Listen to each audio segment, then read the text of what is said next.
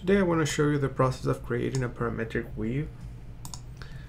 The inputs are very simple.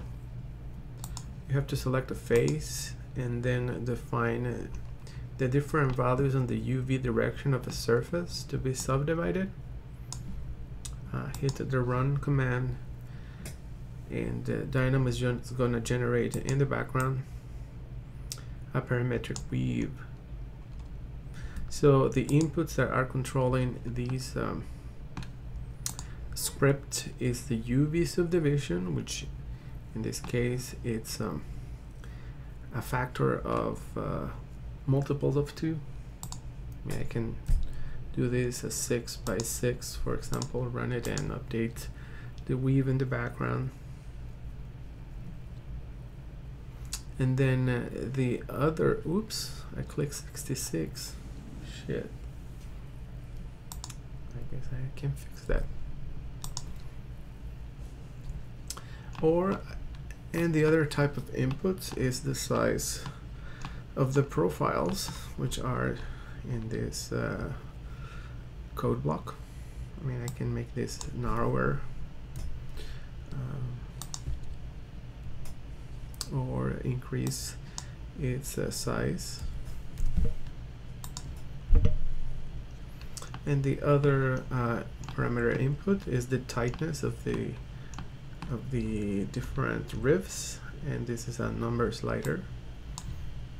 This makes the offset of the weave tighter or a little bit looser.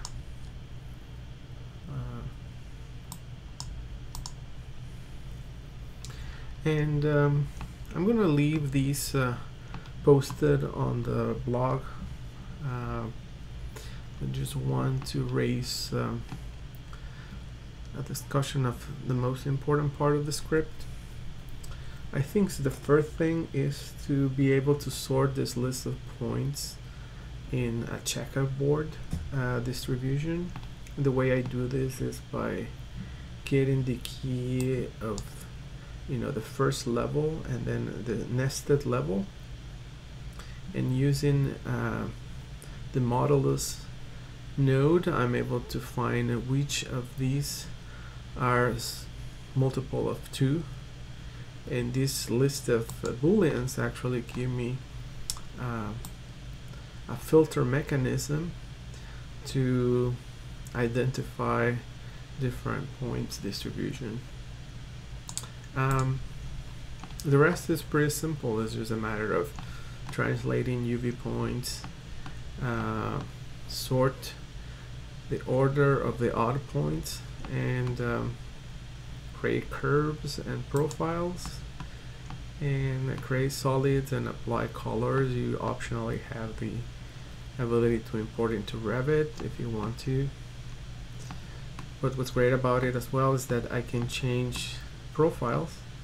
For example, if I decided to use circles instead of flat ribs, then I could just hook up the circle here, connect it to the profile, run the definition, and there you go. I can create different variations by changing the density of the elements.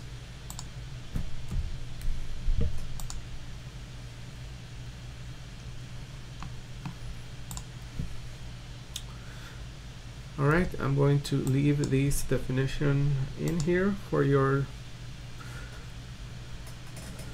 work, and hope you liked it. Thank you.